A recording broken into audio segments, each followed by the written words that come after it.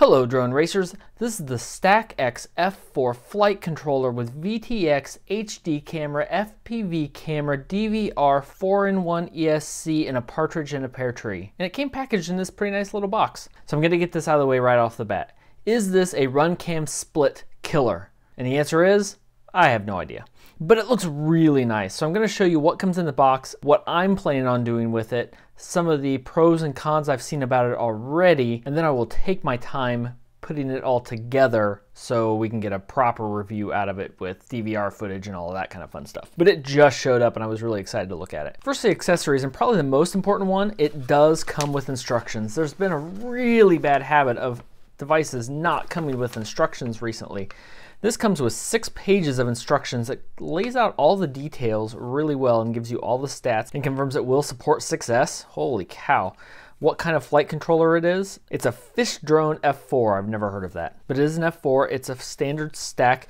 It does show S-Bus and FrSky smart port, so there's a built-in telemetry port. This does a really good job of laying out where all the connections are. And really, drone manufacturers, this is all I'm asking for. This is just printed color paper, but it details what all the parts are for, and so many people are lacking that. It shows you what you have to bridge in order to get the different connections in place, including the specifics depending on what receiver you have. So here I'll be using an S-Bus, and this is the default that it comes from the factory, but it shows you what UARTs to use, what pins are bridged, so you get signal inverters if you have a PPM connection or if you use a DSM connection. There's also a FrSky S-Bus receiver instructions, and then even smart port telemetry configurations, and it does a really good job of showing you exactly how to get it set up. It gives you nice details on how to change the VTX power and band, which you do in the command line. There's some other options for that also, which it shows you. Now in this case, there's not a UART command, it's a PWM connection. So it requires a PWM connection, and then you can switch it to switch the recordings on and off. So you can control the DVR from your radio, which is kind of nice. Even nicer than that is the fact that they detail it all out for you here in this manual. I'm really happy it came with that.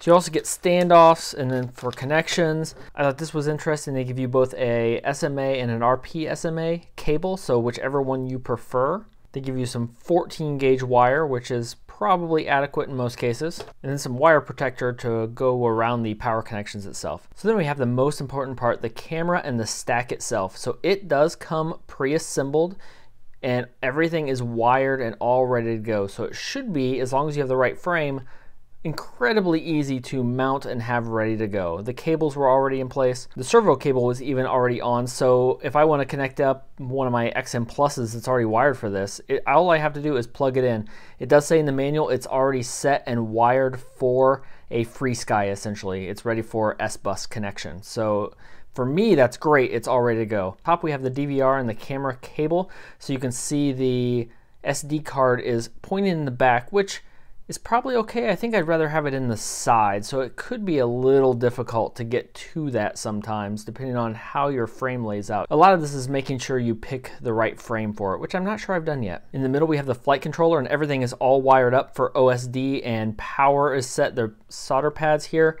have voltage going through to the flight controller to be able to read the voltage. We also have the connections for the ESC. The ESC 4-in-1 is on the bottom here. And then the camera, which is honestly the biggest concern that I have, and I'm trying not to pull this cord here as I'm handling it.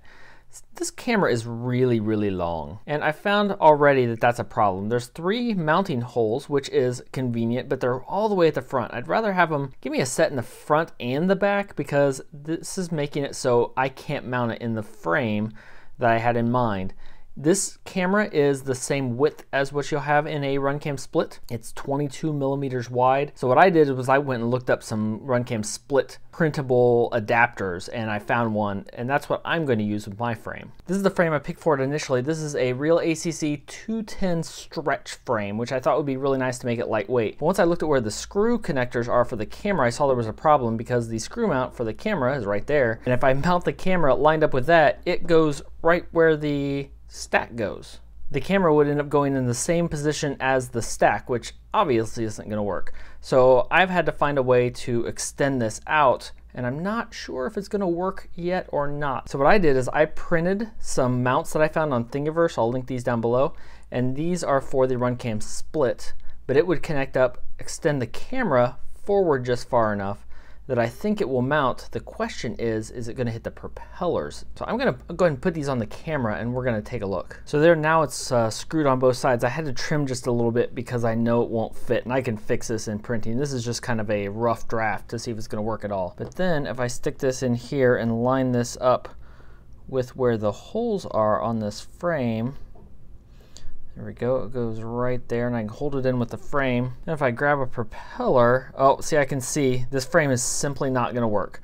Because if I hold that over the motor, with how far forward this camera is sticking, it's just not gonna work. Once I give it a lot of camera angle, it might just clear. Okay, there we go. I threw some screws in just to make sure everything was all lined up right. And once I put a motor in here, I'm just gonna be hitting the camera. That is simply not gonna work in this frame. So this frame is not gonna work. So that's gonna be the big thing. If you're looking at getting one of these, that's a problem. You have to make sure you have enough clearance. And I was actually looking at something smaller, or I would have to switch to smaller props, 4-inch props on this, and I don't really wanna do that. The other concern that I had to look at was whether the stack itself would fit. Because once I put the top on here, it's really close, but that doesn't leave room for any space on the bottom. To help with that, it does come with a bunch of additional spacers, and these spacers are smaller than the ones that are installed. So you can actually reduce the height of the stack if you need to by replacing all of the spacers all around with shorter ones. So that will help too if you have height considerations, because this stack is pretty darn tall. So for me, I was hoping to have this all flying tonight, and it's just not gonna work out because this frame isn't gonna work. I'm gonna have to grab something different. I have a Martian 2 frame on the way, and I would expect that to work, but overall, I'm pretty happy with the layout here. The camera is the biggest thing you have to look at if you want to try one of these, because for the price, you can get this right at $100.